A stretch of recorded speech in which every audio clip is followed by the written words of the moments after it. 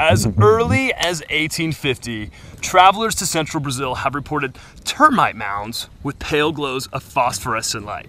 Of course this caught my attention because if you know anything about me, you know I love things that glow and twinkle. So for the last year, I saved up every penny I have for me and my crew to fly all the way out to western Brazil to trace the footsteps of these explorers and create a beautiful documentary with modern day low-light technology of the planet's most incredible extraterrestrial glowing phenomena. This time, what I'm hunting for is world's brightest bioluminescent organism.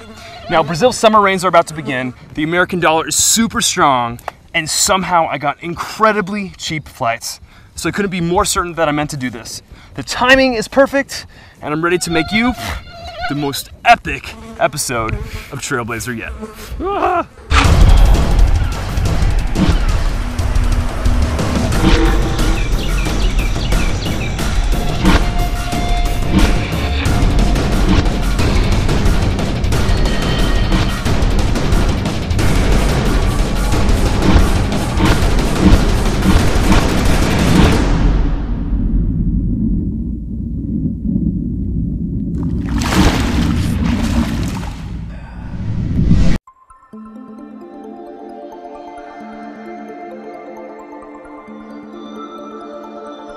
Hey, what's up? I'm Josh Garcia. I'm in Sao Paulo, and you're probably wondering where the heck I'm taking you now. You're probably thinking the Amazon, because that's where all us nature junkies go, right?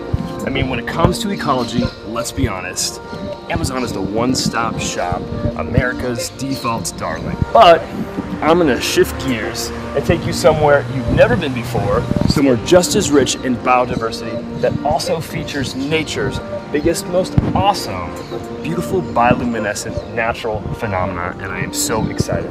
But here's the issue. The thing that I'm hunting is dependent on the weather. So if that doesn't cooperate, I'm gonna leave here empty-handed, and that scares the crap out of me, especially considering how much money I've sunk into getting me and my team here. So, fingers crossed. Usually I'm such a planner in these shoots, but this time I couldn't be more unprepared. I'm literally at a disadvantage in every single way. I try to connect with the locals in the region that we're going to, but there's so little information online, plus no one answers their phone, and if they did, my Portuguese is a nightmare. I couldn't book a hotel, I have no idea where we're gonna stay tonight, how much it's gonna cost, how habitable it is, how close it is to what we're looking for. We've got no internet, no cell phones, thanks Brent. No team of scientists to depend on for answers. I got tired of trying to plan the unplannable, and I just decided to go out on a limb, take a risk, and buy my ticket. I'm going with my heart on this one because I refuse to die without seeing these incredible creatures. And this is what I've been dreaming about, and nothing's gonna get in the way of that. This is my kind of adventure. Anywhere you wanna go, I just wanna go with you, baby. Oh, oh, oh. Anywhere you wanna go, I just wanna go with you. Okay, we're here, and it's been a 13-hour drive, and I'm not a very happy person right now. There's one hotel here. It's probably the only one for the next 100 miles according to the locals that we stopped and talked to, so yeah, we don't have a choice. We're staying here. Guess what I got? Not bad, only 20 bucks a night. Good night.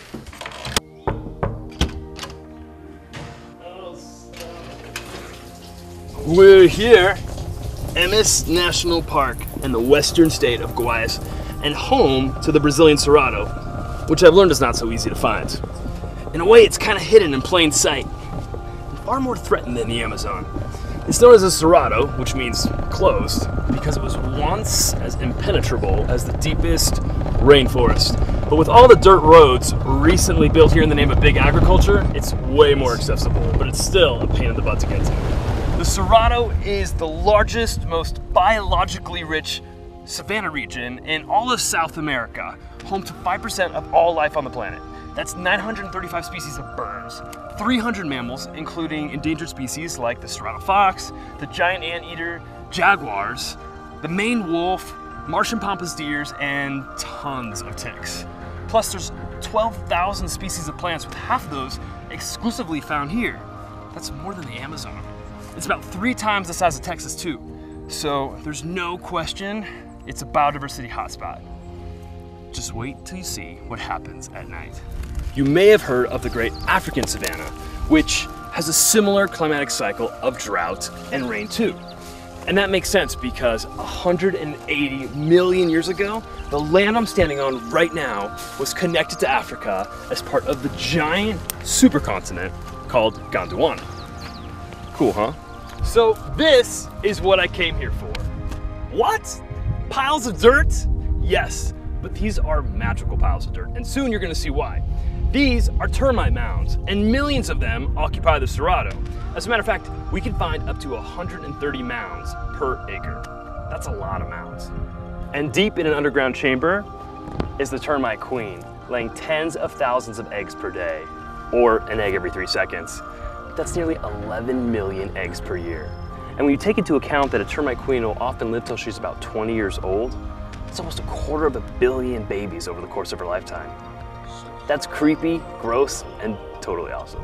Now, each of these little mountains takes decades to build, and that's because the termites that occupy them have had over 200 million years of experience to perfect them. Not only are they fireproof and waterproof, but they're so strong they can hold all 200 pounds of me, and that's because their walls are up to 7 inches thick. Oh, God. Oh, crap. We're stuck.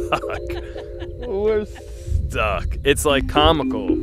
Our plan of attack is to put wood underneath the tires like that, and hopefully we'll get a little bit of friction and be able to get out here. And we're miles away from anything, so the last thing I want to do is get stuck out here. Wish me luck. We succeed. Well, that's a good feeling. Seriously, we're so far out here. If we were stuck, we'd be devastated. But it's beautiful. A beautiful place to get your car stuck. But hopefully it doesn't happen again. Lesson learned tomorrow, we're bringing a shovel.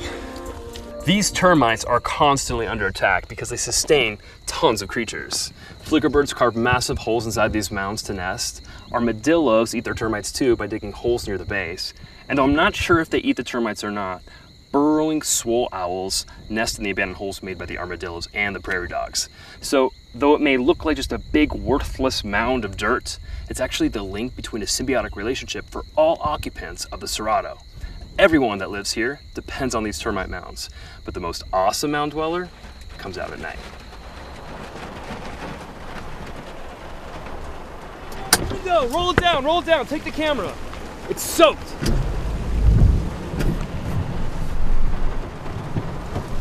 Oh my God! Dude, that camera is soaked all the way through. Oh shit. We're in the middle of nowhere. If we lose one of our 3 cameras, we lose the entire shoot. I knew there was forceful rain showers this time of year, but I had no idea there was this much water. And we actually need this rain to see our critter tonight. But we don't need this much rain. Let's get out of here and hope we can save that camera, man. Let's go. The problems just keep coming. Look where we are, and look what just happened.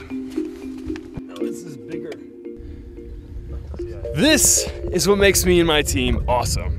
We've suffered a flat, we've gotten stuck twice. I lost 1 camera to the rain. We've been totally lost and disoriented, and soon we're gonna be completely alone in jaguar territory, surrounded by ticks and mosquitoes, very late at night. Miles away from anyone with no real guarantee that we're gonna even find what we're looking for. I don't think many production companies are willing to take these kinds of risks, and that's what gives me and my team an edge. And as brutal as this rain has been, the more we get, the better my chances of finding my critters, so I really can't complain. Just wish me no more flat tires and lots of good luck. All right, I'm here. All my efforts come down to this very moment. If I've done everything right, and all my seasonal calculations are on point, then when the sun goes down, one of the most unique natural phenomenons on planet Earth should occur. Cameras ready, guys? Yep. All right, all we gotta do is wait.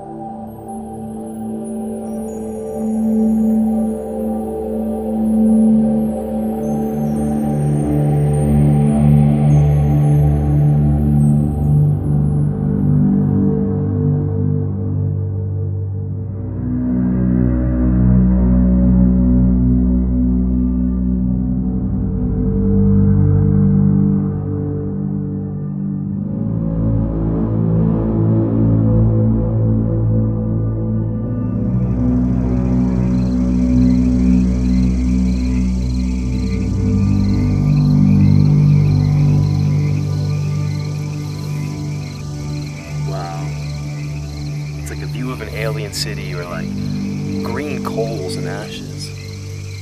But what is it? Now you guys will never guess what we're looking at.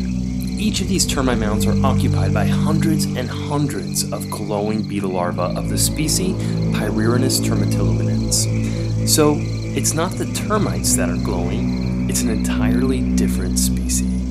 As adults, they're pretty unassuming, but during the mating season, they lay their eggs around the base of the termite mound, and when the eggs hatch, they hold the mound hostage by crawling up the sides and burrowing into the exterior, essentially hijacking these termite mounds.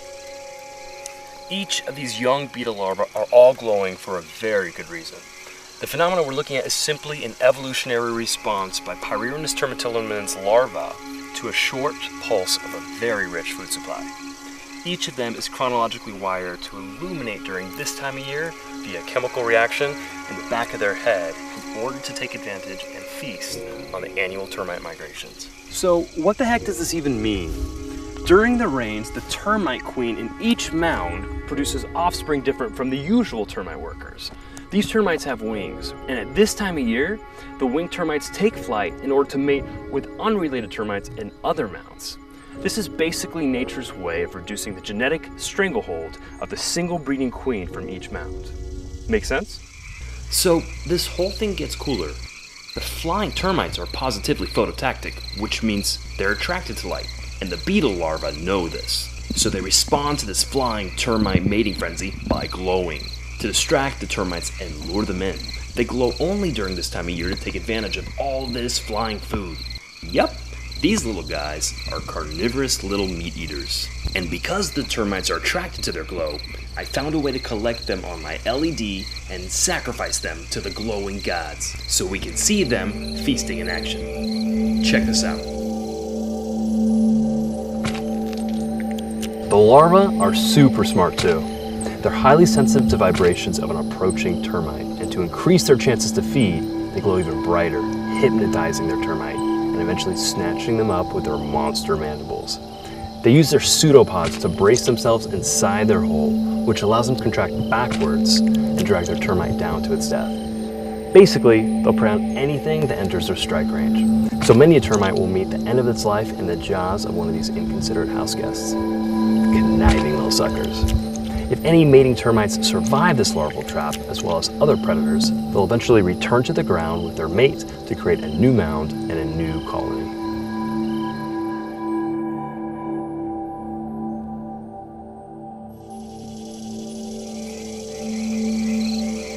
So, I'm trying to get some footage of our termite mounds, and guess who we met out here in the savannah that lives in this hole? A flickerbird! Listen. Did you hear that? She's threatened, and she's trying to let us know she's here. So, like I mentioned, these mounds are homes to lots of creatures. They're always being repaired and kept up by the termites. But if a termite tries to fill the holes made by a flickerbird, then he gets eaten. So, if you thought your roommate in college was terrible, try being a flickerbird bunking with a termite. Believe me, it's much worse. You hear that? Okay, let's leave her alone. Let's get out of here. The Serrano is often overshadowed by the Amazon, making it easy to disregard the ecosystem here. And that's why 80% of the Serrano has been partially degraded through the conversion to agricultural lands. Today, Brazil is the world's second leading soy exporter. As a matter of fact, nearly 2/3 of Brazil's soybeans are grown here, and that's what's responsible for bulldozing down our termite mounds. But don't boycott soy products, boycott animal agriculture, because all this soy production is being driven largely by our planet's growing appetite for meat so that the US and China can continue to feed themselves bacon, hamburger, and steak. 80% of all the soy products grown here are now used for animal feed, and it's our insatiable desire for meat products that drives the demand for all this soy and continues to threaten the Serrano's biodiversity, the Amazons, and other native grasslands around the world. We need to stop eating meat. The choices we make on a day-to-day basis have direct impact on what occurs around the world. You may not be able to drive an electric car, you probably can't afford solar panels, but here's what you can do. Give up the consumption of meat, dairy, and all animal products to protect our environment, and stop fueling the destruction of the Amazon, the Cerrado, and all its magical inhabitants. As a matter of fact, we need a clean environment to survive. It doesn't need us. And what we do to Mother Nature, we do to ourselves. Don't leave the world the way you found it. I'm Josh Garcia, and I'm asking you to get outside and trailblaze.